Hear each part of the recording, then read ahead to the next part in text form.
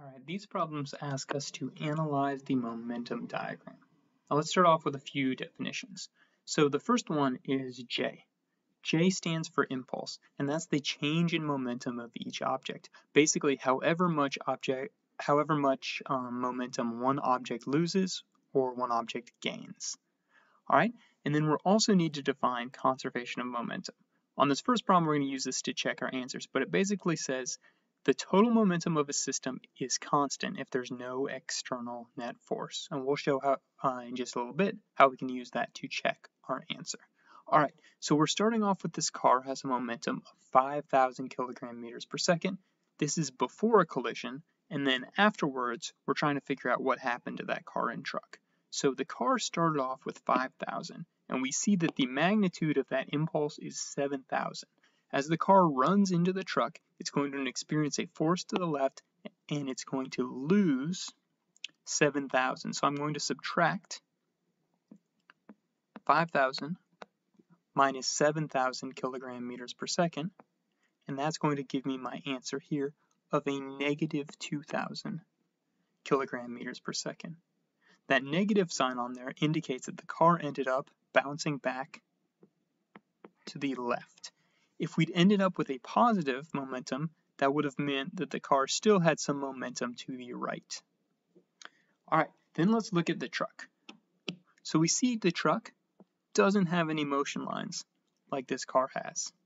When you don't see motion lines and you don't see a question mark, that indicates that the object is at rest. So the momentum of the truck started out at 0. Now that truck is going to experience a force to the right, so we're going to add the impulse here, or add 7,000. And that's going to give the truck a momentum of 7,000 kilogram meters per second.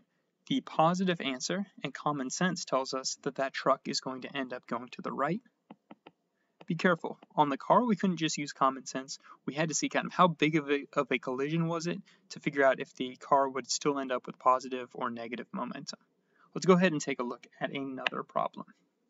Oh, actually, before we do, let's use conservational momentum to check our answer. So conservational momentum says the total momentum of a system is constant if there's no external net force.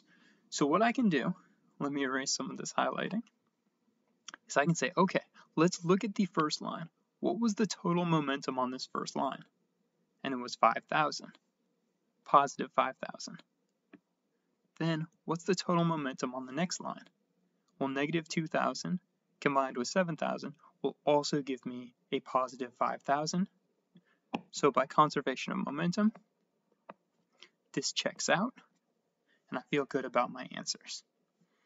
Sometimes we're going to use that first when we solve problems. All right, so let's go ahead and take a look at this one. We've already defined the positive direction to the right, like I will in all of these problems. All right, also, again, a good first step is to see if there's any objects that don't have any motion lines, like this right here. And so our initial momentum for that car is 0. All right, in this problem, we're going to start off with conservation of momentum. Conservation of momentum tells me that if the total momentum on this first line is 9,000 kilogram meters per second before the collision, then the total momentum on the second line also needs to be a positive 9,000. To get that total, I know this has to be a positive 2,000 for the car. So conservation of momentum checks out when I make the total momentum before and after the collisions equal. This problem asked us to calculate the impulse.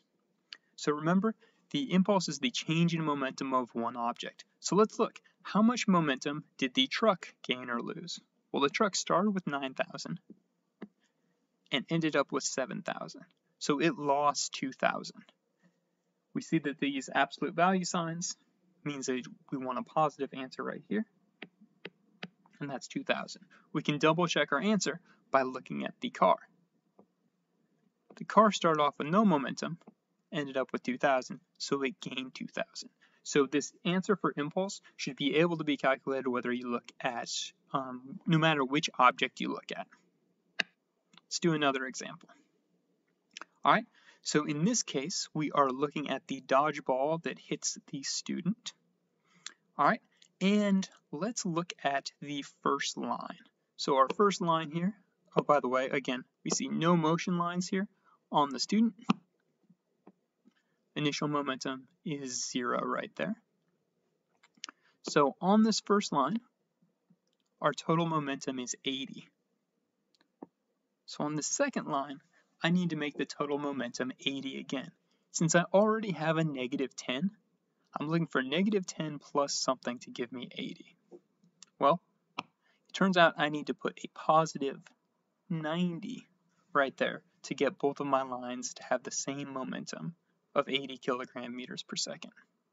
All right, let's go ahead and figure out now the impulse. Well, I can look at the ball. So I can do 80. What's the difference between 80 and negative 10? So I could do, to get the impulse, I could do 80 minus a negative 10. And if I do that, I'm going to get 90. And I can verify my answer by if the ball had a change in momentum of 90, looking at the student went from 0 momentum to 90. I again got an impulse of 90, so I feel really good about my answers.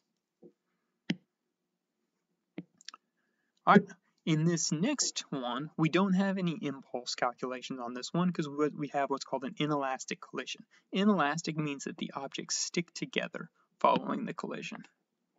So here, they combine together and we think about them as one object.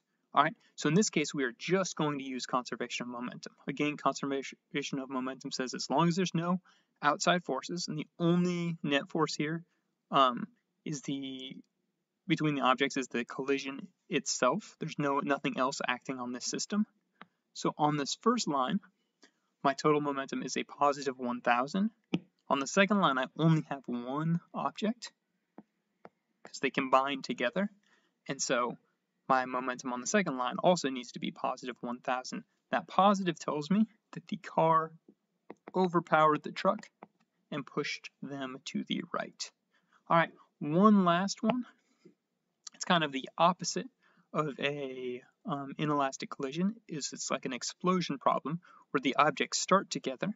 So we have these two people on skateboards. They're just standing there. There's no motion lines right here. So my initial momentum is 0. And if my momentum on the first line is 0, my momentum on the second line must also be 0. So how do I make 0? What in 440 makes 0? Well, a negative 440. So in an explosion problem, the objects explode apart with equal magnitudes of momentum. So a 440 and a negative 440. Remember, impulse is just how much momentum, the change in momentum of one object, or how much momentum each object gained or lost. If I look at the light green skateboarder right there, their momentum went from 0 to negative 440. So that means they must have had a change of, or a magnitude of change of 440. And the other one went from 0 to positive 440. So again, the impulse here will be 440.